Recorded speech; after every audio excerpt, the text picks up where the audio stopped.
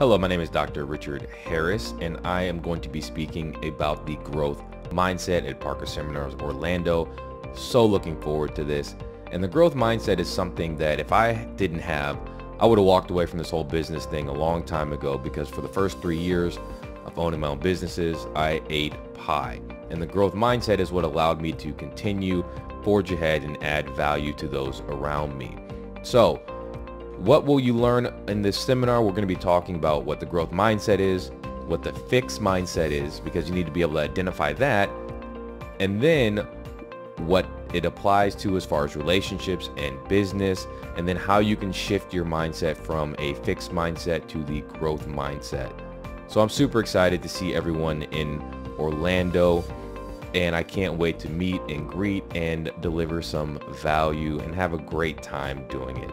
So thank you.